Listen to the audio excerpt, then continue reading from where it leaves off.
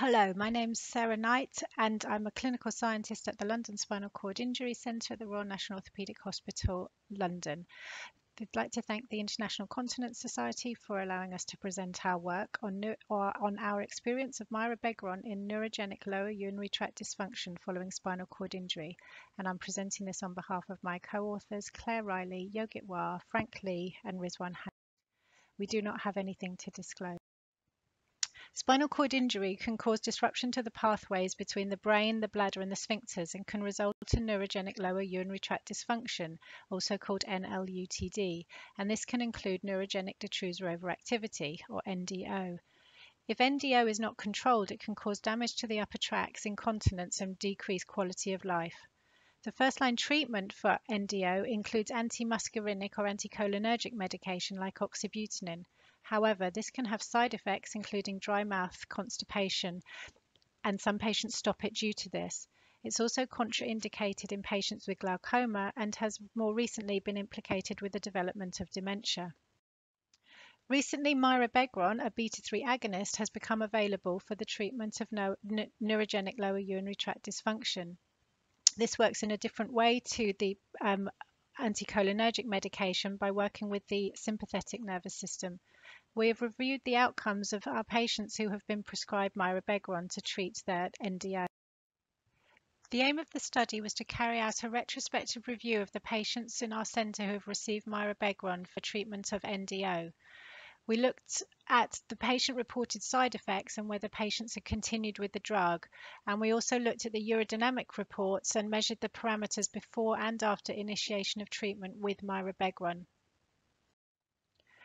Looking through the records, we found 92 patients who had been prescribed Mirabegron to control their neurogenic lower urinary tract dysfunction. The average age of the patients was 51 years with a range of 23 to 82.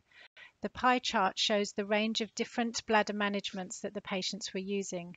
24 of the patients were found to have undergone urodynamics before and after treatment with Mirabegron, and this enabled us to compare the maximum systometric capacity and the maximum detrusor pressure with and without Mirabegron. The patients were divided into three groups. Group 1, with 6 patients, had had no previous treatment. Group 2, with 10 patients, the Mirabegron replaced their previous treatment. And Group 3, with 8 patients, Mirabegron was given in addition to their previous treatments.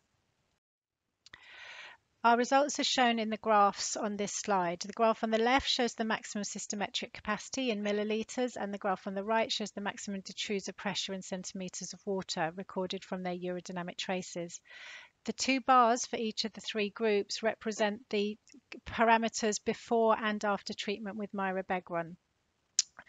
So we can see from the graph that the only statistically significant result we have was that in Group 2, the patients who replaced their previous treatment with Mirabegron demonstrated a reduced bladder capacity on urodynamics when they were taking Mirabegron compared to their normal treatment.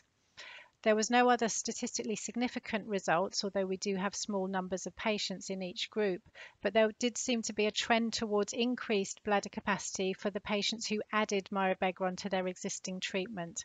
There were no significant changes in the maximum detrusor pressure.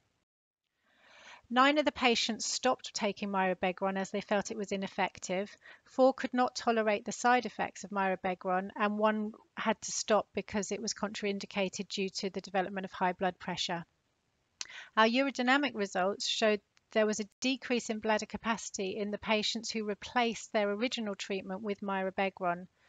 And the urodynamics results also showed that Mirabegron may offer additional benefits when used in combination with other treatments to treat NLUTD following spinal cord injury.